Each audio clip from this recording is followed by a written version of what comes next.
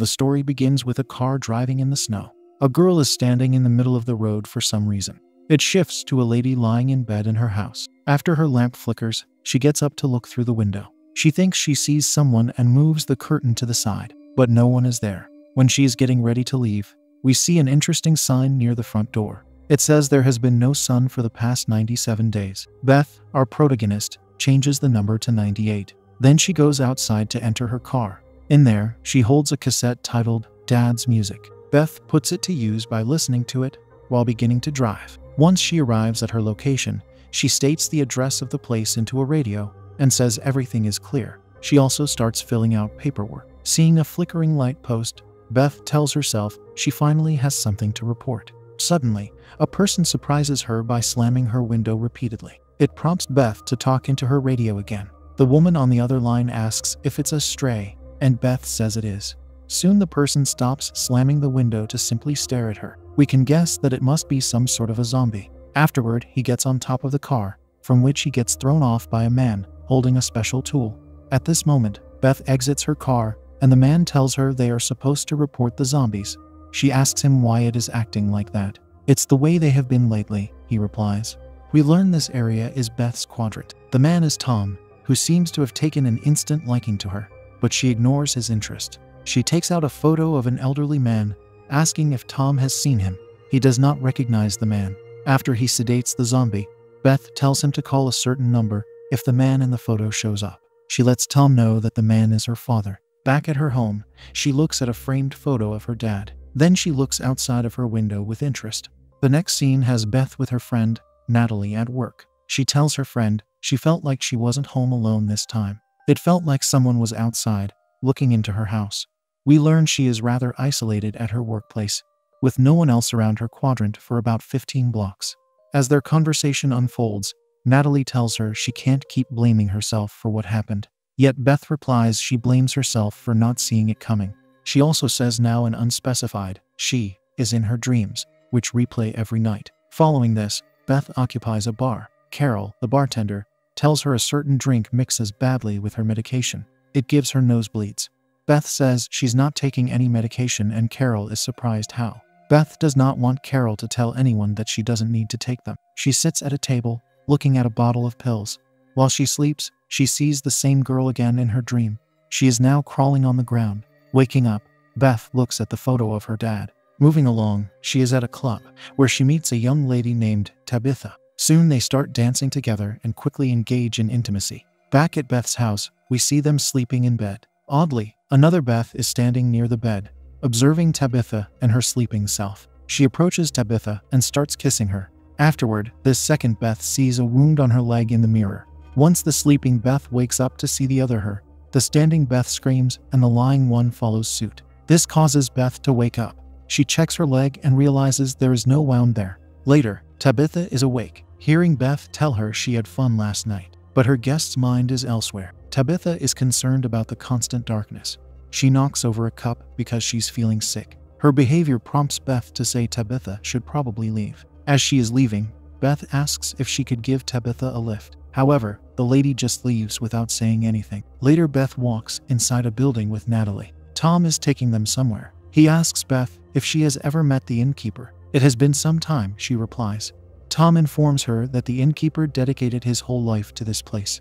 Soon they enter a room where an older man sits behind a desk. He is the innkeeper. Tom tells him Beth is there for the new intake. The first thing the innkeeper tells her is that it's been a while since they have seen her. In return, Beth responds it has been a long time since she got a call, and asks to see her dad. The innkeeper asks her if she's still taking her medication. She tells him she is. She even states the name of it, Solgar-Glycine. Shortly after, the man is taking them through an area where we see people being held like prisoners. He says there was a time when they tried to keep them all in jails. He takes the duo to a man he says Tom wanted them to see. Entering the cell, the innkeeper takes the man to the window for Beth to meet, but she shakes her head, meaning he isn't her father. The man, who is a stray, their word for zombie, slams into the window and growls, so Tom enters the room to deal with him. As they are walking away, Natalie tells the innkeeper that maybe the stray wanted to be treated like a human.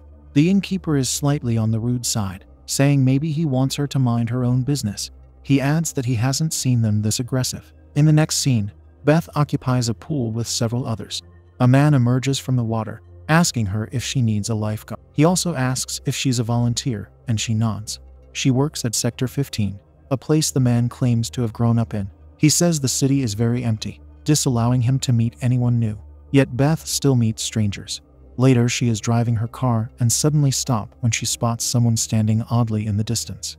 She calls dispatch to report the person as a stray. There is a small problem though. Beth learns all the transports are on other calls now. The dispatcher tells her to be calm, for strays are not hostile. But Beth whispers to herself they are. She sees the stray start to walk, making her follow it. Soon she calls out to the stray, and he turns around to walk in her direction.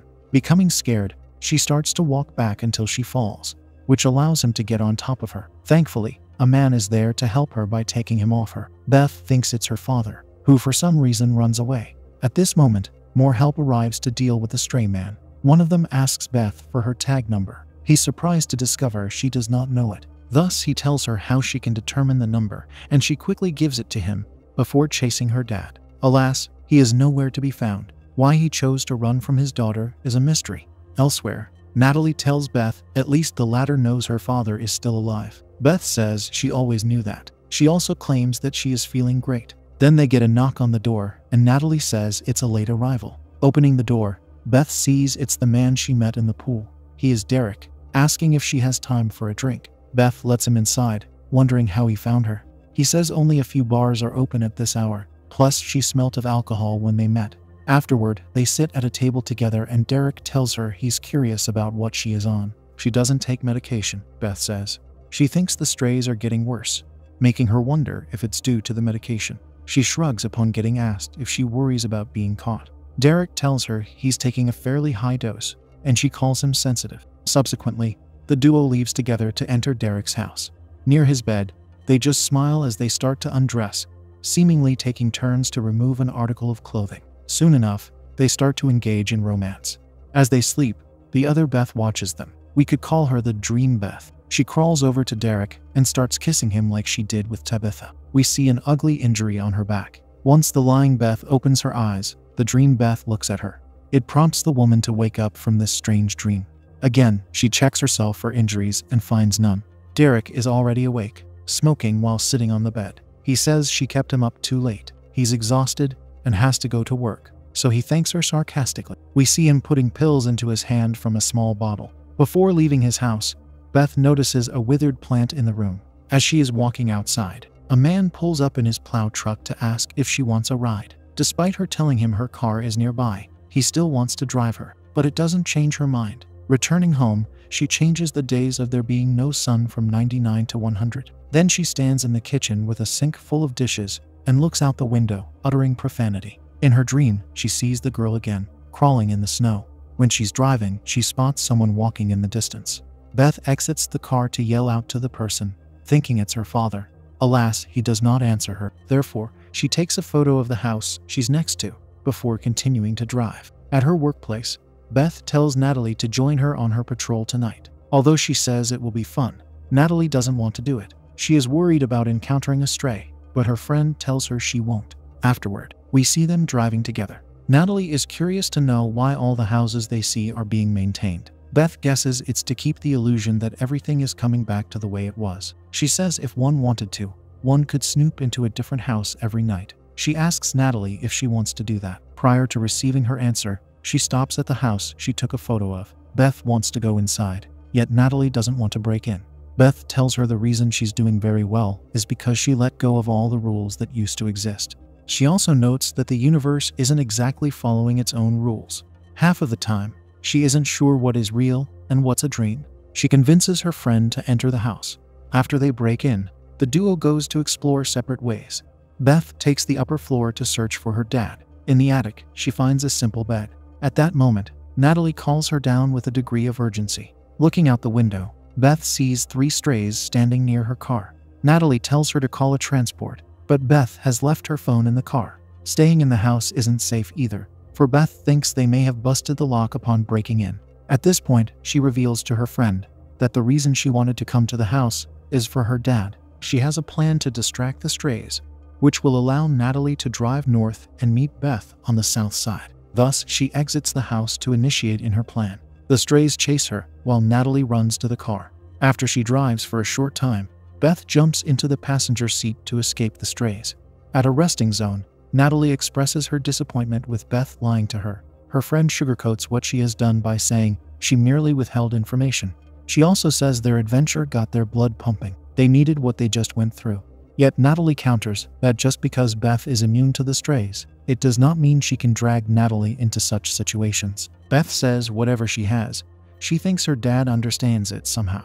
The next scene shows her sneaking into a building discreetly. She opens the door to a flat and sees Derek smoking on the bed. She tells him she returned to check on him, but she sees something is not quite right with the man. So she slowly backs away into the hallway. As she walks away, Beth calls dispatch to request a transport. She is asked to give a specific number that she does not have. The dispatcher tells her she can't send a transport if she doesn't know where Beth is. However, she still manages to have Derek placed in a cell at the innkeeper's building. Tom places him there, meaning she may have called him personally. Then she exits the building and enters her car. A problem presents itself in the form of the tires being stuck in the snow. Beth attempts to combat it by using a shovel until the man in the plow truck shows up. He is Jason, offering his help by having her push the car whilst he drives it. This way, they fix the problem, and she kisses him for it. Their intimacy outside continues in Beth's shower. Afterward, they sleep together. The dream Beth starts kissing Jason while moving around oddly. He wakes up and starts choking her. This causes the sleeping Beth to feel the suffocation. When Jason gets her on the floor, Beth's father appears to take him off, dealing with him in a way similar to what Beth just did. He tells his daughter she has to stop, but she says she can't. They are coming for her, he adds. They will want to take back what she took from them. With those words, Beth wakes up from the nightmare. She calls dispatch again to say she has another pickup. He is in bed with her. Unlucky for her, all transports are currently engaged. Thus, she resorts to taking Jason out of the house, and it looks like he's turning into a stray. He too is soon occupying a cell. The innkeeper tells Beth the strays are getting weirder every day. Looking at them, she realizes it's her fault. Tabitha is there, along with Derek, banging on the glass due to seeing Beth. Tabitha uses a chair to break the glass, which she follows by jumping out of the opening to chase Beth. She catches the woman quickly and attacks her on the floor. Thankfully, Tom kicks her off before trying to sedate her. Since Tabitha knocks the syringe from his hand, Beth takes it to sedate the stray. All of this trouble makes the innkeeper order Beth to stay away from this place. Later, she's in the pool with Natalie, whom she apologizes to regarding their patrol. Natalie says Beth is lucky the former is desperate for friends. Changing the subject, Beth tells her something is happening that she doesn't understand. She keeps having certain dreams, and they are very vivid. It feels like they're being connected to something real. Beth asks her friend if she thinks it's possible for the things they do in dreams to change their conscious lives. What Natalie thinks is that Beth needs to take her medication like everyone else. She thinks Beth is putting all of them at risk. The lady with the immunity says she can't tell what is real anymore. Following this, the friends lie down in another room, where they fall asleep. The dream Beth appears and starts doing the strange movement on Natalie, but Tom is there to stop her by injecting the dream Beth with his syringe. After Beth wakes up, Tom walks into the room for real this time. He says he's suspended from his job because of the ruckus Beth created. This news surprises her, forcing the lady to say she is sorry. She also says that with most of the recent strays, she was with them before they transformed. Tom replies it's fine. It is known that the condition isn't transmitted through intimacy. Then he asks how the wiring is in her place. She claims not to have experienced an issue, for her dad is an electrician. Once Tom says the strays interfere with electrical systems, Beth becomes curious. The scene shifts to the trio at Beth's house. She asks Tom why the strays cause the electrical disturbances. Unfortunately, the man doesn't have an answer, so Beth seems to have invited him to her house for no reason. After they speak for a short time longer, Tom is getting ready to leave. He asks if the ladies are going to be okay tonight, but Beth just says goodnight to him. As the night progresses, we see Natalie inside the shower, falling asleep. Beth drifts off to sleep on the couch, and the light flickers. The dream Beth walks into the washroom to engage in the strange kiss with Natalie. This prompts the main Beth to wake up and rush to the washroom to witness it. She attempts to take the dream Beth off her friend, yet her dream version pushes Beth to the floor. There she sees her zombie face in the mirror. Exiting the dream, Beth worries for Natalie. She goes inside the washroom to see it is absent of her. Thus she drives to the bar to search for her. Frantic, She asks the man who's playing the guitar if he has seen Natalie. Since he's not answering her, Beth backs away out of discomfort. Carol is there too, looking oddly at her. To finish the stressful moment, the man drops his guitar and stands up to look at Beth. This makes her rush out of the bar. Now she walks inside the innkeeper's building, witnessing the disorder taking place in the cells. The innkeeper says he told her not to return. Ignoring his words, Beth tells him she is looking for her friend. The man informs her the strays became like this a few minutes ago. It's like they know when she is on her way there. Grabbing her head, he demands to know what she has done. But her level of knowledge is as low as his. He also wants to know why everyone is transforming except her. He says half of the captured strays have some connection to her. Only she can figure this out, according to him. The scene ends with him saying if she takes from them, they must be able to take back. Afterward, the innkeeper drives with Beth in her car because he has agreed to search for Natalie with her. Once they arrive to their location, Beth tells the man to stay in the car while she goes inside the building. She looks for Natalie in the pool area. Although she doesn't find her friend, she collects her bottle of pills from the locker. In the meantime, the innkeeper plays her dad's music cassette. We see someone slowly emerging in the backseat. Then Tom appears near Beth, telling her Natalie isn't there. He accuses Beth of being responsible for possibly turning the lady into a stray. Realizing that Beth is the one causing the trouble, he assaults her. Switching back to the car, the innkeeper notices someone sitting in the backseat in the rearview mirror. It makes him get out of the car in fright and conceal himself in the snow. Beth uses a shard of broken glass and stabs Tom in the arm to free herself. The person whom the innkeeper got scared of was none other than Natalie. She takes the wheel and drives over the elder man. She even goes in reverse, plastering him on the road a second time. Following this, Beth is outside, where she sees the innkeeper lying in the snow, very likely deceased. Natalie now walks inside the building of the kept strays. She uses a keycard to unlock all the doors, allowing the strays to leave their cells. Shifting to Beth, she notices a flickering light post. She looks to her left and sees the crowd of freed strays heading her way. So she runs elsewhere, seeing a lady crawling in the snow like in her dreams. Running past her, Beth enters another building. There she finds a man sitting on a chair, whom she quickly recognizes as her father. Seeing her prompts him to stand up in surprise. For a moment, they don't say anything to each other, letting their reunion sink in. Her dad breaks the silence by asking if they followed her to the building. Beth simply shakes her head. She says this is where her mom was heading and asks why. He thinks she knew it was coming, in addition to wanting to show them where to go. Beth is curious to know why her dad is avoiding her. He does not want to put her at risk, he says.